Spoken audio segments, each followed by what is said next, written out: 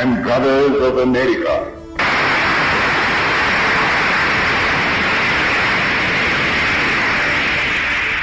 It fills my heart with joy unspeakable to rise in response to the warm and cordial welcome which you have given us.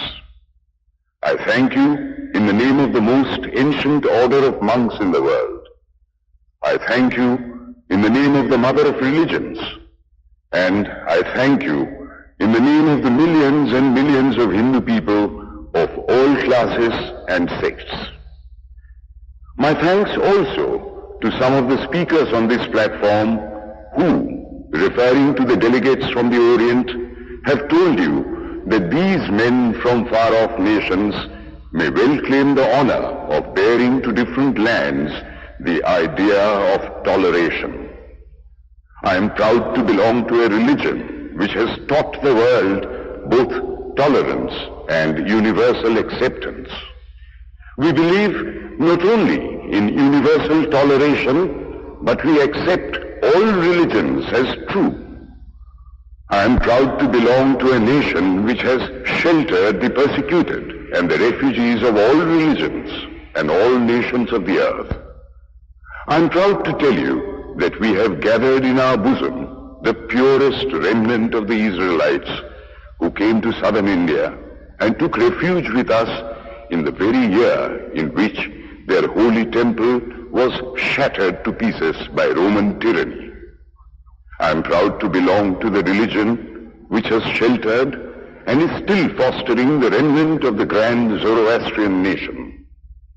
I will quote to you, brethren, a few lines from a hymn which I remember to have repeated from my earliest boyhood, which is every day repeated by millions of human beings.